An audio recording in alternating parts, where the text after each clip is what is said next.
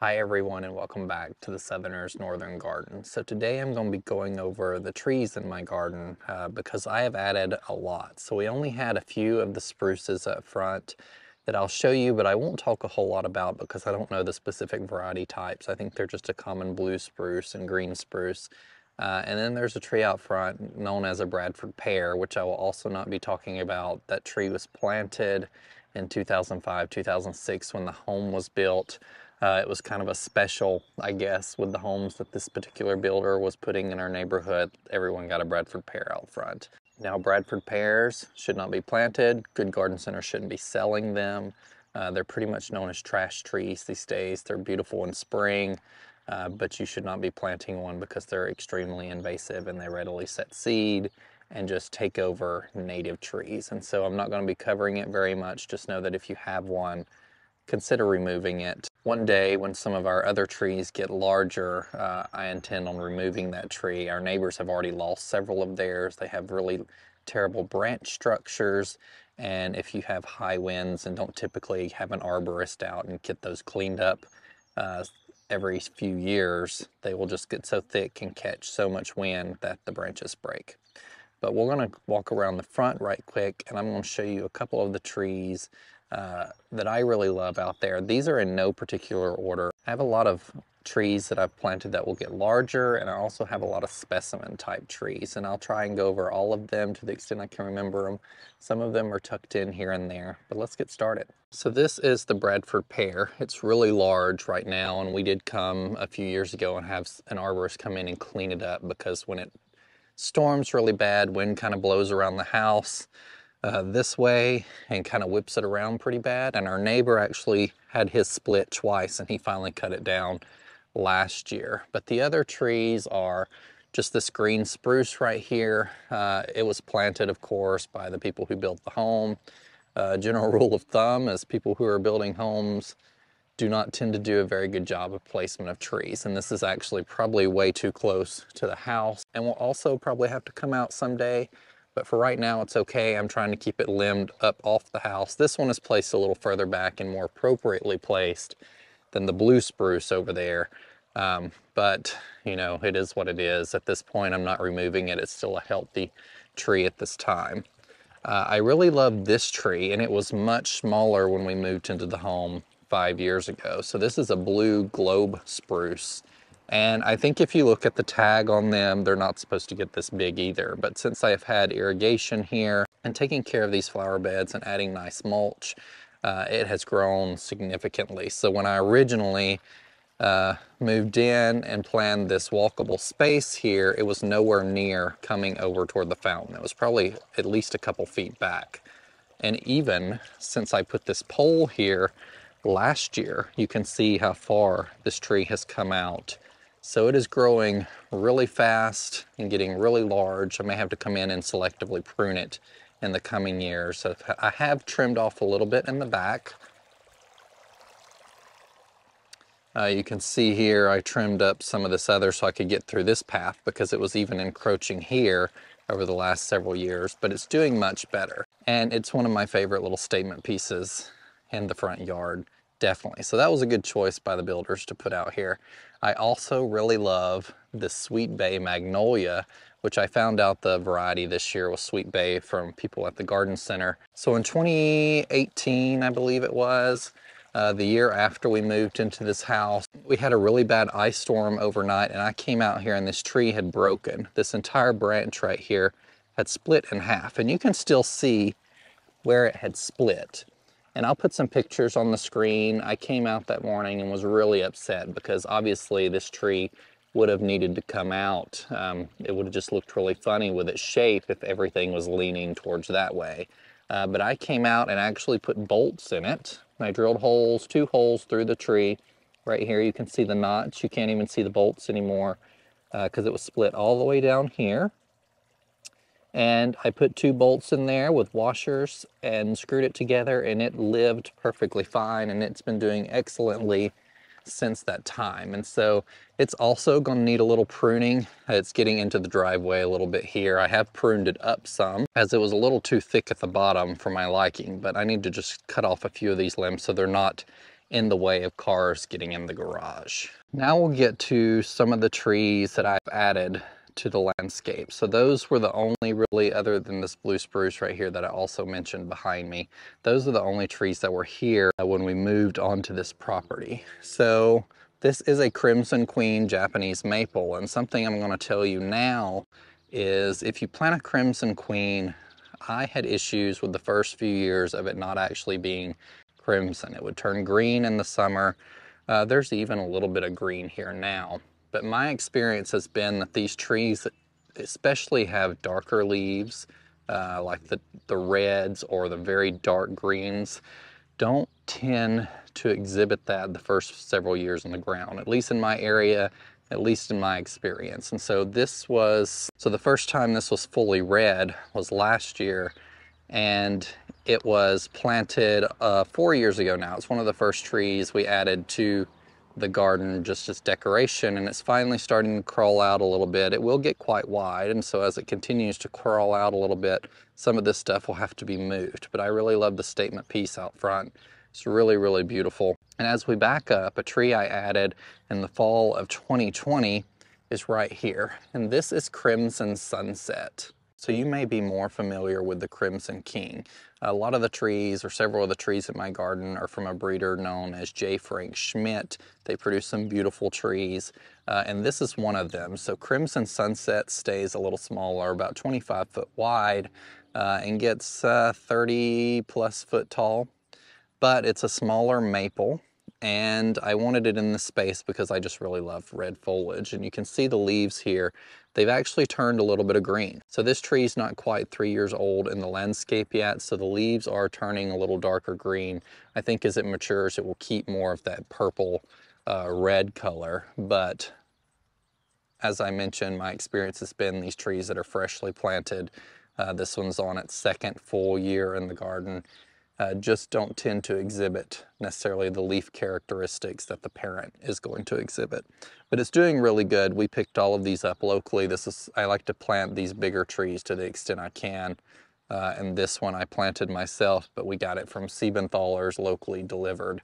And it has done really, really well in this space. This is the first year. It did burn a little bit last year, but it put on quite a bit of growth this year and thickened up really nicely for me. So we'll head around to the back and we'll start looking at some of the things I have added to the garden since my time here. We'll cover very briefly these emerald green Arborvitae, which I picked up from Costco probably 4 years ago at this point. I really love them. They only get 3 to 4 foot wide and 12 to 16 foot tall. And we replaced them here to have some nice evergreen structure against the house. They're far away from the house that they'll never touch, hopefully. And I just really love the way they look and providing interest over winter. And I've not had any issues with them splitting with heavy snow loads or anything. We haven't had a huge issue with lots of snow since we moved into this house. I've been a couple years here and there, but they've done really well for me, and I've not had any of those issues. I know some people do if they don't keep them trimmed up to 1 liter. Let me talk briefly about the green giant Arborvitae that I have here. I planted these as well 4 years ago, and they're forming a really nice dense hedge at this point. I spaced them 5 foot apart, which one of the first videos I uploaded onto YouTube was a video all about how I did these trees. So if you want to go back and look and get some more details about how those were planted, you can. At 5 foot across at the time that I planted them, it said they may get 10 foot wide, and so the fence was spaced kind of so they would eventually brush up against them. I'm hoping they don't get any larger than that. To the extent they do, I may have to keep them trimmed a little bit at the bottom, but they have done really well, and I didn't lose a single one of them. I had some issues with this one a couple years ago. As you can see, it's much smaller, but I dug around at it and found the roots were not going into the ground great. And so I kind of pulled that up and replanted it, and it has put on lots of growth and survived really well since that time. So this was intended to be a noise barrier from the road and also a wind break, because we get lots of high winds this way towards into the garden. So that was just intended to be a little noise and wind break, and it's doing pretty well so far. This is a tree I picked up last year. It's a lavender twist redbud. I really love the redbuds. I have several of them. And there's nothing a whole lot special about it. It is green, but it does have this twisty falling habit, and then it produces the pink buds in spring, just like any other redbud does. I added this tree this year. This is a blue arrow juniper. It stays really skinny. Proven Winners actually has a new one out called Aquavita that actually stays even skinnier than this one will get, but it's not going to be available anytime soon in our area of any substantial size. And this one has actually put on quite a bit of growth since I picked it up earlier this year from the garden center. And so I'm really excited about the blue interest that it will give here as a backdrop to these green giants. Now we'll talk briefly about two of the oldest trees in my garden, the first two that I placed in the garden. And the first one is this Autumn Blaze maple. And so I really love this tree. We went to the garden center and got some recommendations on what we should pick. We wanted kind of a fast growing tree. And this was one that has really, really amazing fall color. Now, looking back on it, would I pick this tree again? Absolutely not. So it's doing a little better this year. This is actually the second tree. It's one of the biggest we could purchase at the time. And when it was delivered, it ended up having scale, which if you know anything about scale, it's not a good sign. It's most likely the tree is probably going to die. It's kind of hard to treat when it was planted in the fall, which is the time I prefer to plant trees, at least bigger ones, so they can root in over winter. When it leafed out in the spring, several of the limbs didn't leaf out at all.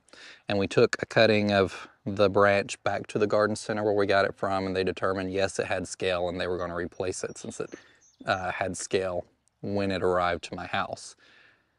But this new one that we've got has also had an issue since we've got it, and it's got maple bladder gall.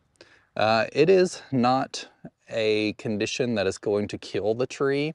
It's more cosmetic, but it's really, really unfortunate looking. I think it might need something a little more strong, maybe to help prevent that insect damage. And so we'll see what we can do in the future, but because it's got these ugly leaves on them, and it really is just a cosmetic issue, I'm not sure that I would recommend it either. I know Laura from Garden Answer planted a whole hedge of these, a row of these along both sides of her driveway. I haven't heard her mention that issue with hers, but at least here it has had severe maple bladder gall. And let me show you one of the worst offending leaves here. So this is kind of what they look like. It's really, really bad. And so the upper ones seem to be the worst. The lower branches don't seem to have many of it, but it just kind of looks sickly. And so it's not something that I particularly love. And to the extent I could replace it or would replace it, I would. But I'm not at this point. It's possible that it may grow out of that as it gets more established. This is its third growing season. We lost a year because we had to replace it the initial season. So this is the third year, and it's starting to actually put on quite a bit of growth. On the third year they leap, they say, and that is definitely true. Now, something that leaps every year you put it in the ground is this willow here. This is Prairie Cascade. Now, I also really love this. I also always wanted a willow in my garden. Willows are not something that everyone loves. They can be really damaging to water pipes and things like that. You don't want to plant them close to your house because they can damage foundations. So this one is pretty far away from my house. The only issue I've had with this one is it has got a leaf blight last year that completely defoliated the tree. I think I mentioned in some videos last year that it didn't appear to be weeping, and that was because all the leaves had fallen off the tree. Now, because we've had such dry conditions, it started with some leaf blight earlier this season with all the rain we had, and then when we were dry for the past couple weeks, it kind of stopped. So I'm hoping it will be good for the rest of the season. If not, I have purchased some fungicide that I'm prepared to spray on it if it starts getting any worse. But you can see here kind of what it does. So would I purchase this one again? Probably not, but I'm glad I have a willow in the garden. I really like the movement that it brings to the garden. And if I need to spray it, once a year to control leaf blight, that's something I'm kind of willing to do to have that structure in the garden. So Prairie Cascade, it also said it was not going to get as big as I'm afraid it's going to get on the tag when I purchased it. So going along with my last video about can you trust the plant tags, I'm hoping in our area, since it was sold locally, it had a tag that represented the width and height that it would get here. Because online it says it will get much larger, up to twice the size that was listed on the tag when I picked it out at the garden center. So otherwise, it's a really nice structure. And this one was brought home, just so you know how fast willows grow, in my SUV 4 years ago as a little whip. And it has probably doubled in size in just the past year. But I really love it. I have had to do some pruning on it to keep it pruned up away from these flower beds, and so it's not drooping. They can be messy trees. They tend to drop limbs when we have storms and stuff. I haven't seen a lot of that recently. I think as they get older, they may have a bigger problem with that, but I still just really love it. And I would have one, regardless of whether it was this variety or not, in my garden, always probably. Now this tree is a Rising Sun Redbud, and I got this one last year as well, picked it up, and I'm really loving it. It's one of my favorite trees in the garden. Since it's only its second year, it wasn't planted until later summer.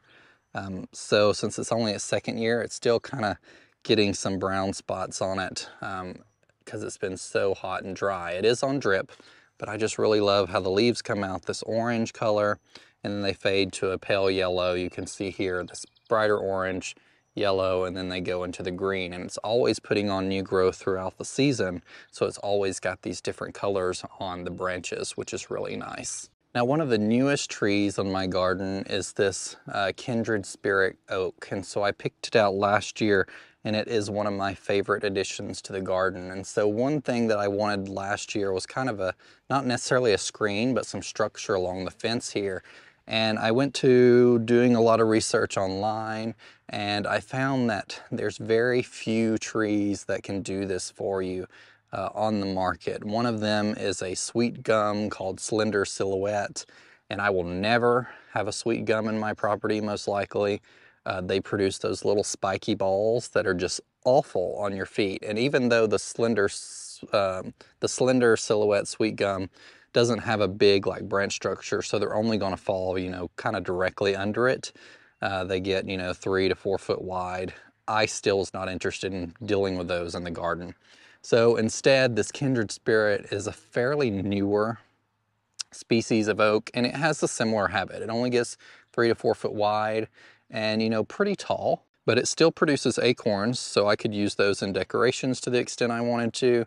The thing I have had issues with them so far is they are just really flimsy, which I think is to be expected from a tree this small and of this stature. And so I did remove all the stakes earlier this year, and my preference is obviously not to stake trees at all, but we were having some really high winds in the spring, and they were bending over even when they got wet, almost to 90 degrees, some of these. So they were really flimsy, but I did not want to risk any of these breaking, because the garden center didn't have many of them last year when I picked them out, and they were really hard to find locally. And so that's one thing when you're buying a bunch of trees to create a hedge or something of that sort, specifically if it's a rarer tree that's hard to find, you want to take very good care of those, because if you lose one that's right in the middle, you may not be able to replace it with anything of a similar size.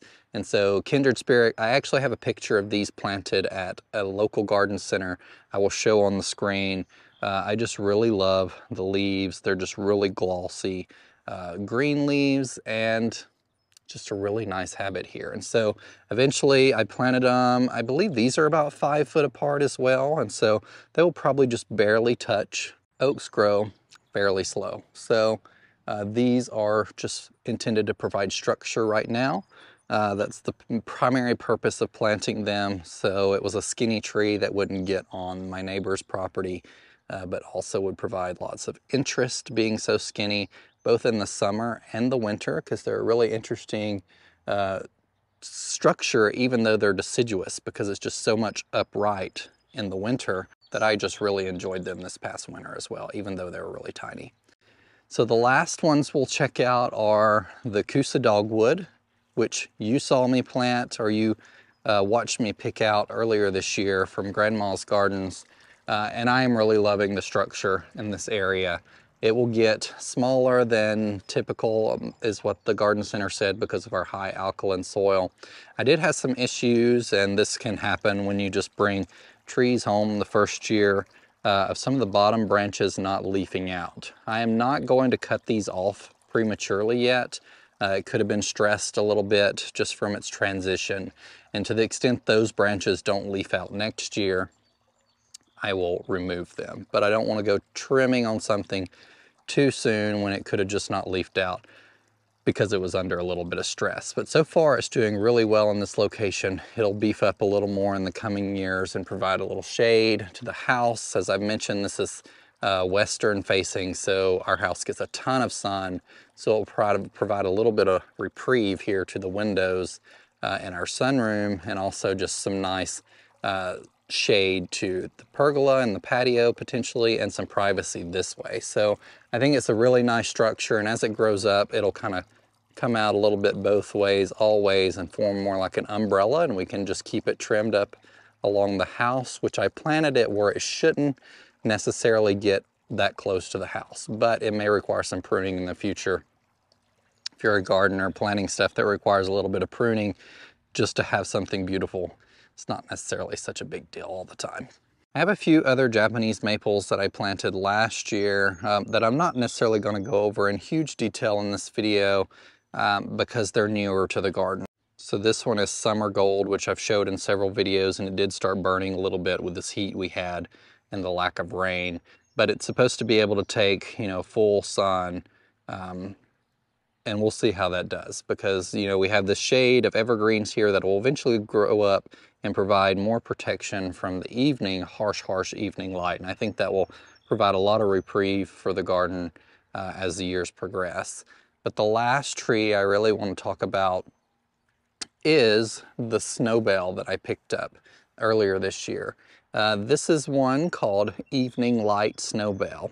So as this tree has leafed out and it's kind of taken on its color for the year, this is one of those instances where I'm thinking that maybe the color of the tree now is not representative of the variety until it gets a few years old. I'm going to call the garden center in the fall just to make sure I didn't receive a mix-up, because Evening Light is supposed to have darker leaves than this. But just like the maples that I've seen in my own garden, they don't tend to exhibit that darker leaf color until they're several years old in the garden. So I think that might be what is happening here, but I just want to make sure I didn't get a mix-up, because it bloomed beautifully. It's actually got some fruit, which is really interesting. The birds haven't picked that off yet, but the leaves aren't as dark as it shows online. And so it's supposed to be a really dark green, almost purple leaf color.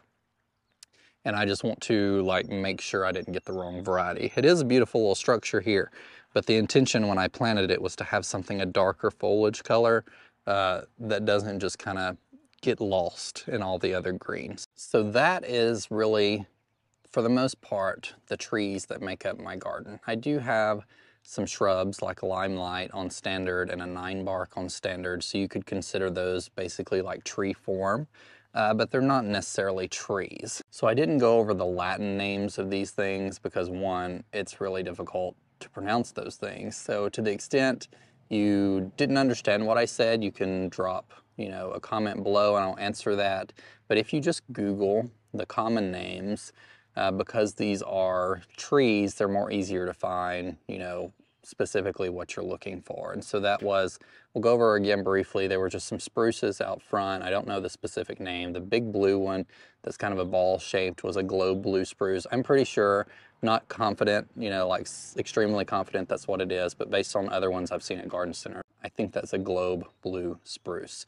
Then we have the Crimson Sunset out front, the Crimson Queen Japanese Maple. We have the Lavender Twist Redbud, the Blue Arrow Juniper, the Autumn Blaze Maple, the Prairie Cascade Willow, the Kindred Spirit Oaks, which are next to me, and we have the Rising Sun Redbud out back, the Kousa Dogwood, and the Evening Light Snowbell, which is also called a styrex.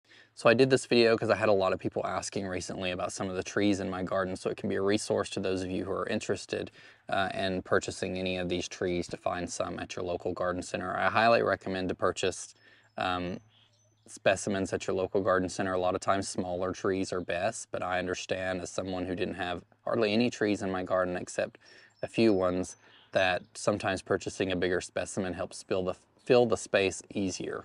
So go for it to the extent you have those resources available. There is another tree that I'm wanting to add to my garden. I'm not sure what that will be yet. I am thinking, and I've talked to my neighbor about it, and we'll see if I do this or not, because I don't want to impede this area so much in case we need to have work done in the backyard. They can still get through the gate.